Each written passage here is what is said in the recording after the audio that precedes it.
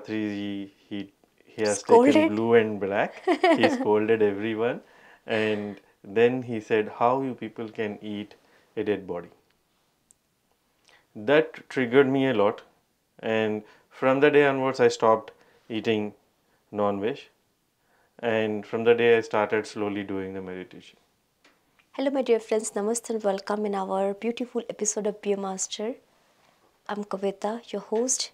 So we have very senior master today from Vijayawada who settled in Delhi and he started his meditation journey 25 years back. Let's know more about him, his journey, how he moved from south to north and how he started, how he has done all grassroots work for meditation and PSSM. He's like my elder brother, so I always call him Krishna Anna. So let's welcome Krishna Anna. Welcome. Thank you. So Krishna Anna, how did you start your meditation journey? I started meditation, I think, in the year 1998 when I was doing my +1. During the time, my father went to Kurnool on his business trip or official trip. There he met Patriji at Buddha pyramid. Then he learned about meditation, about Ana-Pana-Sati Meditation, and he meditated in the pyramid, and he was very much inspired with Patriji. And after that, he came home and he started arranging some sessions of Patriji in our town, Vijayawada. So I was doing my my +1 in hostel. Of course, I was staying in the hostel. Then I came for holidays. Then there was one program of Patriji, and my dad took me to that program. And in that program, of course, we went late. At the end, I was there in that program, and there I saw Patriji asking the meditators to share their experience. In that experience, I still remember that experience. That I think she is of age some 15 to 16 years, 15 to 20 years of age, and she shared her experience saying that she did meditation, a different kind of meditation at her early ages, at her early around some 7 years or 8 years of age, and she used to get plenty of experiences. And in that experience, she used to see her own body whenever she sits in meditation, and she used to see that it is dead. Okay. And by looking onto that experience, she was afraid and she stopped doing the meditation. Then Patri sir told her that this is an out-of-body experience, and this is what everyone has to experience. And it's not only meditating, we also have to know some good knowledge by reading some good books or by reaching out to the people who have some good knowledge in the spirituality.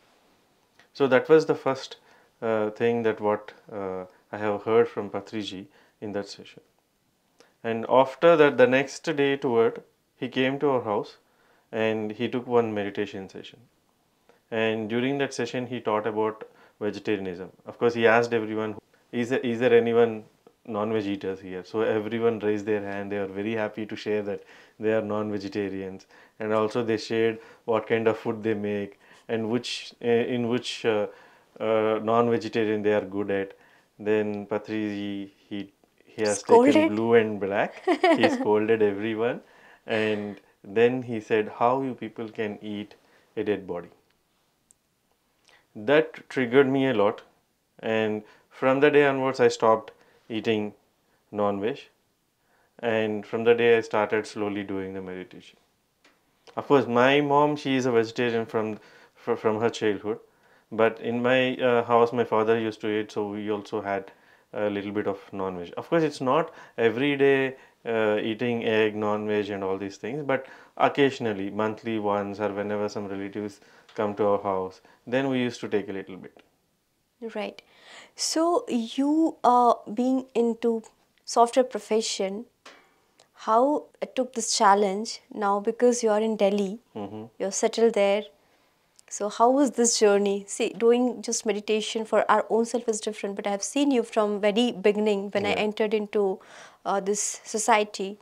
I've seen you very closely. You work really Yeah, from the relentlessly. starting, I am very clear that I have to study, I have to do the job, and wherever I do the job, I have to spread this meditation. So in the same way, after my plus two, I did my engineering from Chennai, and from Chennai I went to Pune for doing a job, and there I spent a lot of time for the Shirdi Dhyana Yajna. And during that Dhyana Yajna, we all know, right? Navakant, Uma Mahesh, we all one team then. We all one youth team then. So we all sat one evening at Pune Gultakdi Meditation Center, and we are doing a chit chat. And then we started saying that okay, we will go to this place and we will spread meditation. And we started distributing the states. Then I said that I will go to Delhi, and from there we will go and spread in Rajasthan, Uttar Pradesh, and all these things. Of course, it was just for fun. We have done it, but later I realized that it's not fun. Nothing comes out of a master's from masters just as a fun. And later, after 5 to 6 months, I got a job in Delhi, of course, in Gurgaon, and I shifted to Gurgaon. And for the 6 months, I was completely dedicatedly working for the organization because I had to first cope up with the organization, right? Yes. And I joined, I think, in the month of June, and it was crazy weather there. You know how Gurgaon is, the weather at Gurgaon is. So I thought that I don't think I can stay for a longer time, but it went on, and after a few months, we started thinking of having a meditation center in Delhi. So early in the morning at 6 o'clock. Of course, in the June it was hot, and in the winter it was very cold. Yeah. Right. So in the month of December, one of our master Banuji, he came to Delhi, and me and Banu we went to Delhi to different colonies, and we identified one place for opening the meditation center. Okay. In February, Patri sir has given the dates to come and inaugurate that center. He came in the month of Feb, and we inaugurated that meditation center. Of course, it is a Gautam Buddha meditation center. That is the first meditation center in Delhi. Before that, we many times Patri sir was there. He was taking sessions at different places. Of course, there are very few masters. We can count them on fingers. But once we started that meditation center, then many people came. And of course, almost for 3 years, whatever the salary that we get, we used to donate for it. We used to take care of doing the programs in Delhi. Great. So, how is the journey? See, you being in very, young. You said that that was fun for you, the beginning stage. And if we compare meditators with other youth, fun for them is partying and roaming. So, how it was really fun for you? How did you join? Earlier, it was so fun in PSSM, right? Okay. Patriji used to take all of us to jungles for trekkings, and generally the youth like trekkings, right? And also, we used to participate in many vegetarian rallies by then. So it's not like only sitting in meditation and chatting with the old people. It's not only the thing. And also, we used to see Patriji more energetic by then. It's not like, okay, I am some Swamiji, you come and take my blessings. He never used to say that. Of course, I used to keep on observing rather than doing many things. In the first 1 year, I was completely in an observative state. Wherever there is a program, I used to go. I used to meet the people there, and I used to do a little of meditation. And slowly, I started getting more into it. And just like me, there are many youngsters by then where they are very much inspired. And I am very much inspired by medicos. Of course, by then there is a good team of medicos, Padma, Sadashiv, GK. So these all people, they used to study in that medical college at Vijayawada. So by looking onto them, I got inspired that it's not just only for the oldies, but it is really neat for the youngsters. Yes, you said about observing Patriji very closely. What are your main learnings from him? Well, there are many good things. There are, I won't say there are many good things. All things that what I am today is because of him. Of course, we learn how to speak, and we learn how to communicate with the people, and also we learn how to eat and how to serve, what not. And also there are many things that what I have learned from him. Especially he used to teach about a non-interference. Earlier, for every small thing, we used to think that we are helping them. But unfortunately, I came to know that it is not helping. We are interfering Yeah. in their livelihood. So from then, I clearly understood what is non-interference. And even now, even of course, I'm married, I have a small daughter, and whenever she was doing something, I never interfere. Whenever she comes and asks, then only I help her, and even to my wife as well. That is really very much important, and that we learned here. Patriji taught us very from small things how to live our life, how to behave, how to talk, where to talk, how much to Right. talk, and serving. That is really a beautiful thing. So yes, let's talk on service. Why service is important? See, it's not the service is important. The service, it will come on its own. Suppose you have some biscuits in your hand, and you can eat only two, right? You will have two, and the remaining you will give it to others, right? That's what you think that as it's service, So basically, it's not service actually. right? Yeah. So everything, see, whatever that we are doing to us, the first thing, whenever you start meditating, that is the first service that what you do to yourself. And whenever you start understanding what you are and serving your own self, then you start giving that energies to others, either by sharing your experience, or by teaching someone, or by giving something that what you have, or feeding someone that whenever it is needed. So Patriji always used to say that you first meditate, then you will see the service coming as an outcome of it. Yes. So in PSSM, you generally see all these things happening. We serve food to the people. We serve by delivering some good lectures, giving jnana. And also Patriji always used to say that if anyone is looking out for water, if you give it or not, it's fine. And if anyone looking out for food, if you are giving or not, it's fine. But if anyone looking out for jnana, you have to give it. So in all services, he says that giving knowledge to others, sharing knowledge to others is the ultimate service. Of course, that is what we are doing now. We are teaching meditation to meditation in schools, in societies, and in corporates. So wherever there is a need of meditation, we are doing it. And of course, we know that today is the day for meditation. So Anna, you shifted to Delhi long back. Right. How was it earlier?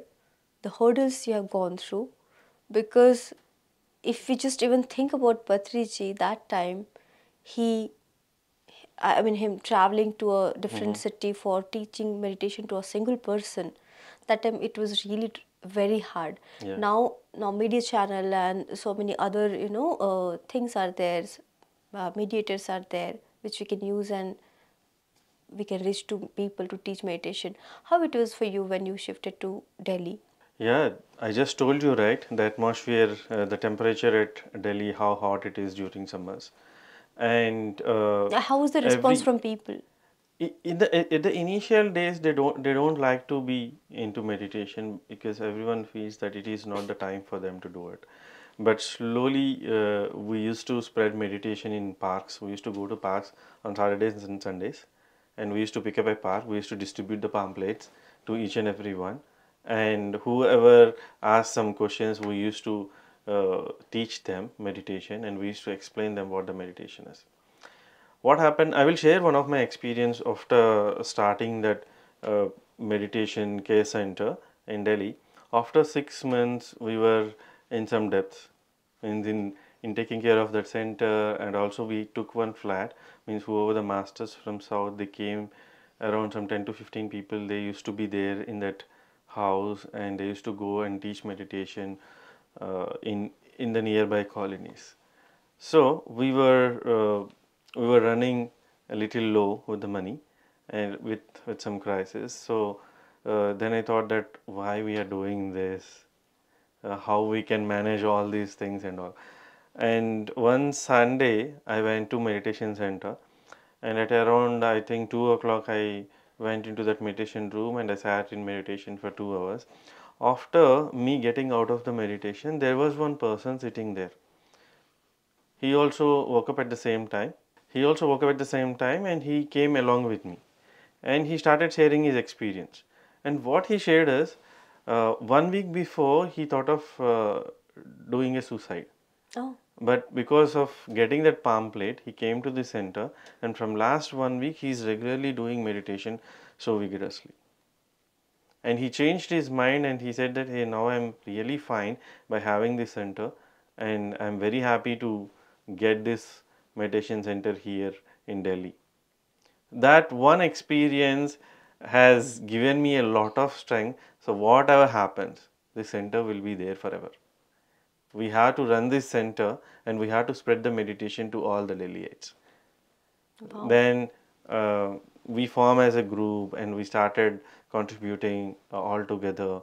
And also my colleagues also started supporting me. Whenever I am in need of money, they used to give. And there are many masters, they started donating to spread meditation in Delhi. And actually we moved on to Delhi, having a vision of having a very bigger grand program in Rishikesh and Haridwar. Just like how we did in Shirdi. Of course, in Shirdi is the first time where we are doing Dhyana Yajna out of Andhra Pradesh. Of course, by then Andhra Pradesh and Telangana are one state. So we have conducted several Dhyana Yajnas in Kurnool, Vijayawada, Vizag, Tirupati, at all these places, and we went to Shirdi. And after Shirdi, we wanted to go and do it in Rishikesh and Haridwar. How was their experience, especially in Rishikesh, Haridwar? Of course, initially we didn't jump down to the Rishikesh. We first started doing the sessions, doing the workshop, Patriji workshops and programs in Delhi. And slowly we started having our team built. And for 3 years we have run that center. After that, we have another one more center at Safdarjung Enclave where Mr. Shastri ji has also joined. And from there onwards, we took a bigger leap. We conducted several programs within Delhi, and also we conducted a good number of programs even in Tihar Jail as well. Wow. Of course, we have one senior master, Nalini Kamal madam, and she knows the DIG of the Tihar Jail. And every week we used to go to Tihar Jail and we used to teach meditation to those people. Is there any particular result in jail after meditation? Yeah, there is a lot of changes that happen to the prisoners. One experience that I can share is one lady, whenever she used to go to the court, she used to talk very aggressively with the judge, and every time he used to postpone her release for 6 months. And after she knowing about the meditation and getting habituated to these meditation sessions, on that day when she was meditating, Osho came and said that today you don't talk a single word in front of judge. Oh, okay. If you talk anything, then you won't come, you can't go out of this prison. She went to the court, she didn't speak any single thing, and the court immediately within a month, they gave a release to her. Wow. And of course, there are many youngsters means where they learn meditation and they realize that what the thing that they have done is not a right thing. And also, there was one small pyramid also that was constructed in Tihar Jail where they're experiencing the pyramid meditation.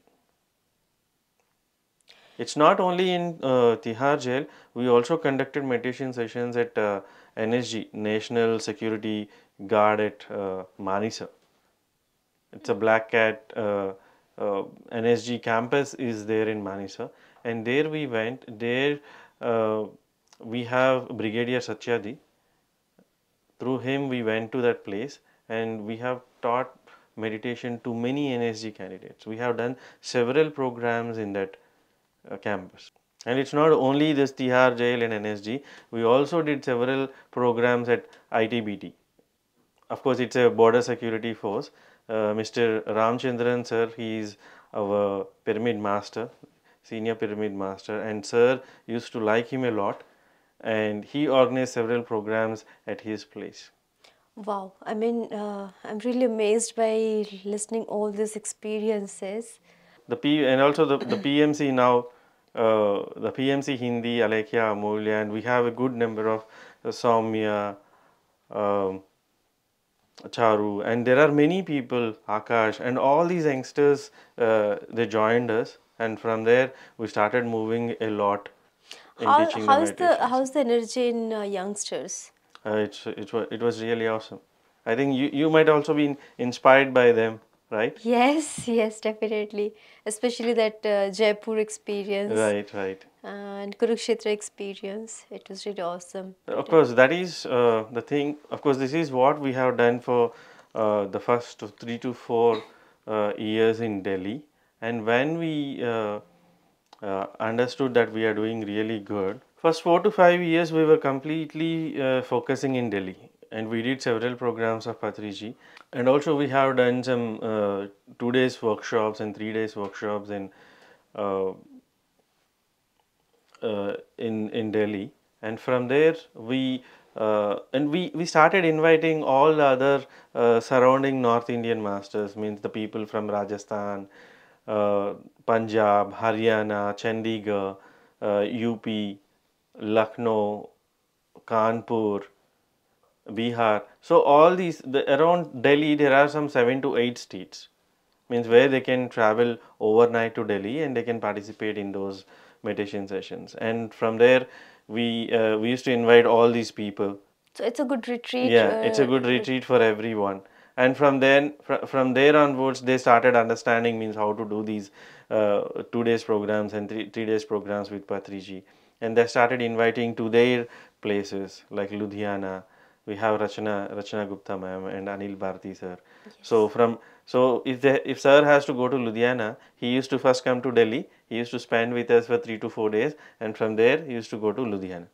In the same way, from Ludhiana we have some good Ludhiana and Chandigarh. We have some masters where they took Patriji to Jaipur. Of course, they have conducted 1 or 2 programs, and after that the people are not turning back. So then I felt it's really bad. Why the people are not turning back when sir is going there? So then I used to meditate a lot, and I used to request universe that we need a good team in Jaipur. Then suddenly on one day, one madam from Jaipur, she called me and she asked me about this meditation, about pyramid meditation and all. And in between my office, I explained her what is the meditation, what is Ana-Pana-Sati, and regularly she used to call me, and it went for almost a month. And after that, she asked me, why can't you come to Jaipur and teach meditation? So early morning, 4 o'clock, me and Shastri ji, we went by drive to Jaipur, and there that is the first time I met Swati Ponala, and we took that meditation session and we came back. And from then onwards, and immediately after some 2 to 3 weeks later, we took Patriji and we had a session there. Okay. We did several sessions in Jaipur, and from there we took him to Udaipur, and also we did some very good sessions in Ludhiana, Chandigarh, Kanpur, Lucknow. So in all North Indian cities, means which are around Delhi, we have organized several programs, and this gave us a good confidence. And when Mr. Kishore, our pyramid master Kishore, when he moved from he moved from Gujarat to Delhi, and in Delhi he was there for I think few months, and he shifted to Rishikesh. And after that, he asked Patriji to have one program on in every year Sharad Purnima.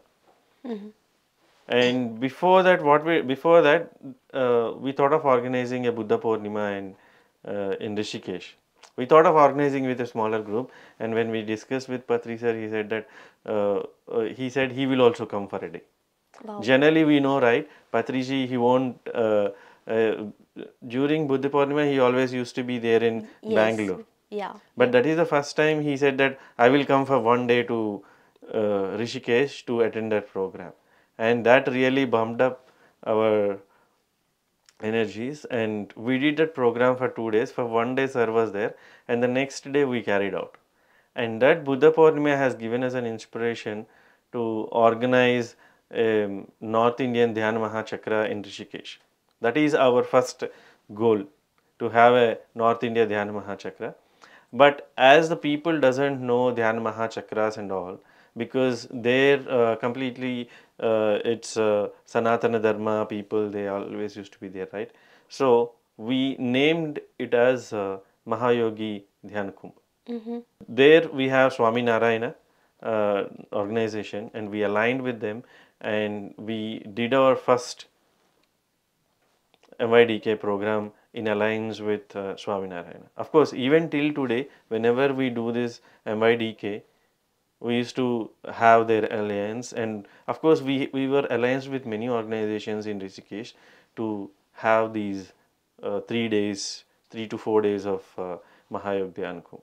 I mean, spending time, especially in Rishikesh, during that time. Yeah, That and is- it was a wonderful journey. Yes. You know, means every Friday evening, Friday night at 3 o'clock, we used to leave from Delhi, and we used to be there at 9, 10 o'clock in Rishikesh. We used to do all these discussions with all different supporters, and we used to be back on the same day to Delhi. Either it's on the same day, or we used to come back on Sunday back to Delhi, and from Monday onwards we used to go to our regular routine jobs. Of course, by then Shastriji also used to work for an organization as a director, and of course I'm a software engineer, so I have to be at office Monday for sure. But on weekends we used to manage the things very well, and we used to plan the things very well, and we did these programs. Yes, and now we will take a small break because I know we have a lot of stuff to share with our audience, friends. Just don't go anywhere. After this break, we will come up with a new topic on his life purpose, how his life purpose is not just doing meditation or spreading meditation, but also connected with, publishing books. You can get a lot of books. You can order books from his, website. So for that, be connected with us.